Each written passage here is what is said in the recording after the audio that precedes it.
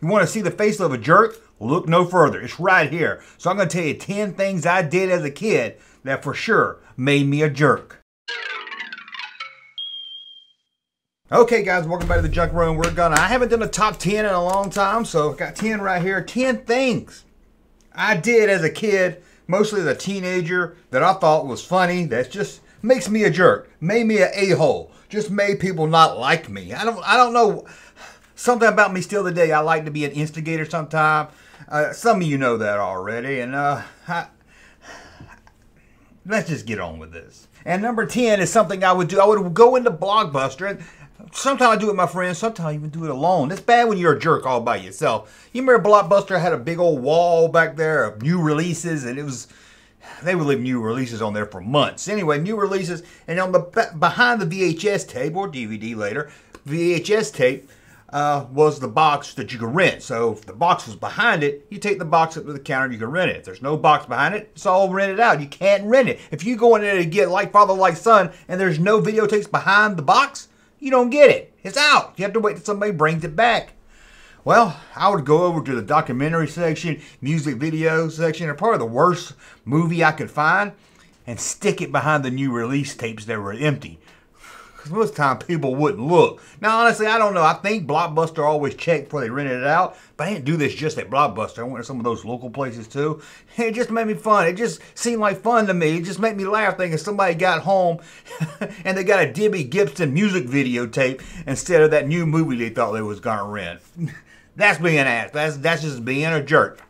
I feel bad for it now, but at the time, didn't feel bad at all. So here we go. Number 9. I would go to the arcade at the mall, Aladdin's Castle. You might have had another one. I had Showbiz. Didn't work at Showbiz, but I did do it at Aladdin's Castle. And I faked another one. I think me and my buddy Russ, you know Russ from the live stream, I think we did this in the 90s when we were in our 20s. But anyway, I would take a token. You would have to put $1 in the machine, get the token and everything you wanted to play games. So I take Aladdin's Castle token, probably about 2 or 3 of them, and I would super glue them to the ground outside the mall, either right by the doorway or maybe right when you walk into the arcade or right before you get to the arcade. It's usually fun to do it right around the change machine because that's where people would drop their tokens. And I would just watch these little stupid kids try to pick it up, but it'd be super glued to the ground. And I know I got to work there. His manager really hated it because they would take them all day. They'd try to scrape them all up. I only do like 1 or maybe 2, but it was fun. You see those kids, they're out of tokens. They can't play any more games. Oh, Mom, I want to play Dragon's Lair. But no, you can't. There's a token. And they can't even pick it up. Ooh, good times, good times. Hey, this is what we did before the internet, I guess. But good times, good times. Number 8. Yeah, this is kind of mean. This is being a jerk for real. We would always set up ramps. We had this place in the woods. We would get a piece of board and put some bricks in it. We had about 4 pieces of concrete bricks put under it so we could jump. I would put it up. I would jump. My friend Larry, he'd jump over. My friend Dale, jump over. My friend Boyd, jump over. But there was this one guy. I'm not going to even mention his name, although it was Bo Bentley. I'm not going to say who it is, but I would always loosen one of the bricks. That way when he hit that ramp, that brick would fall, the ramp would fall down, and he would hit that first brick and tumble over. It was really funny. He'd cry and go home, blood be running down his chin. One time his tooth would lose. Yeah, my tooth would lose. But he would always come back a month later and try it again. So I guess, he must not have been too hurt. He kept trying to do. He kept trying to do it. There we go. Number 7? 8. Sorry. I remember doing this in high school. Now, back in Walmart days, they used to have these little stickers. They would put on like CDs and the movies and stuff, and anything they didn't want stolen. So they would stick that little. It was like a little piece. It was a little rectangle barcode on it, and it would set the alarms off when you pass by. Boom, boom. So what I used to do, you could really just pick them off really easy. So I don't know what the deal was. You pick them off if you want to steal them.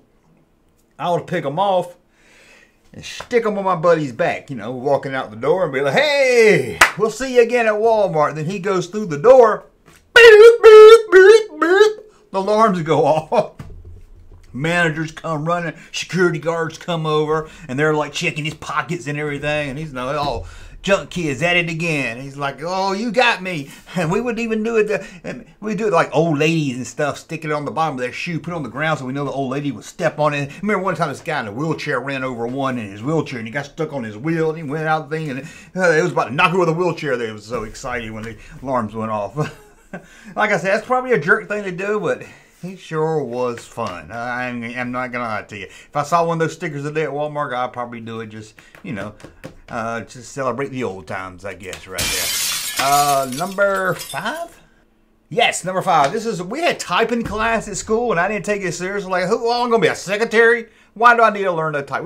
None of the guys thought they needed to know how to type. Now everybody types, right? Everybody types, but it was a typing class, but it's also a library class, so we did it not on a typewriter, but on a computer, and you know, I wouldn't pay attention in class sometimes. So about 10 minutes before the bell rang, I would take out my big pen or something and take one key out of the keyboard, and then once you get one key out, you could pop them all out. And I put them all in order, or sometimes a different order, most time in order. So the A's first, you know, like it should be, like, because when you first start typing, you're like, why ain't my keys right? Why is there an A over here and a G over here and a Q over there and a black A over there?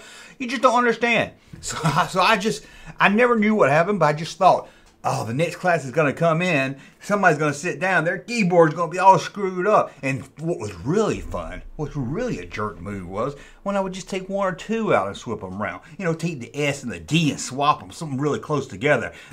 Oh, I bet they failed their final a couple of times, all because of me. I was a jerk.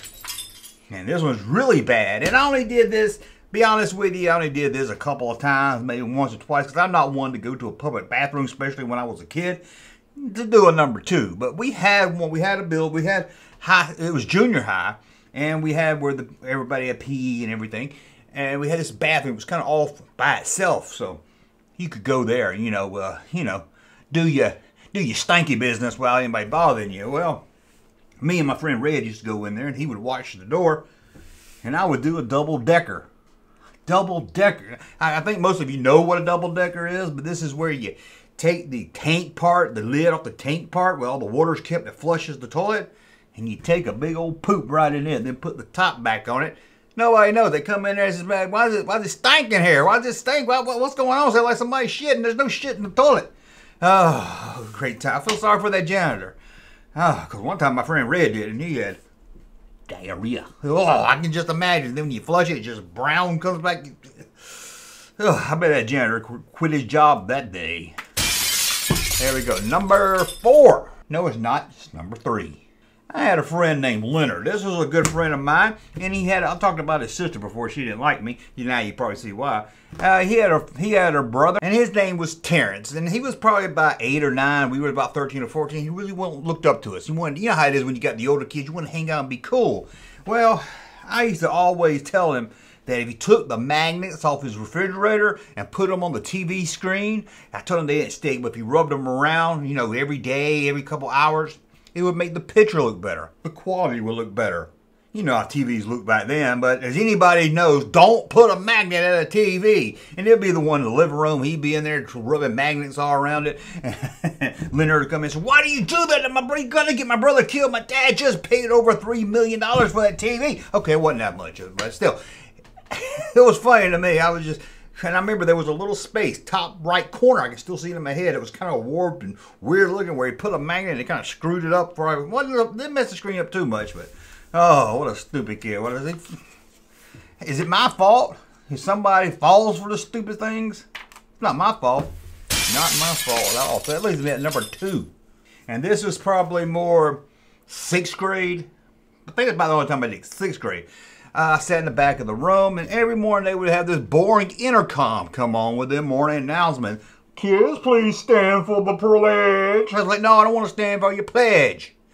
But we stand for the pledge. I pledge allegiance and all that stuff. And, you know, then they do the morning announcement. Well, today is Joseph Kennedy's birthday. He turns a whopping 7. I'm like, we care. So, what I would do that morning before I went to school or getting ready for school, I would take some bubble gum, start chewing. I would chew a lot of bubble gum, usually Big League Chew. That was the best one.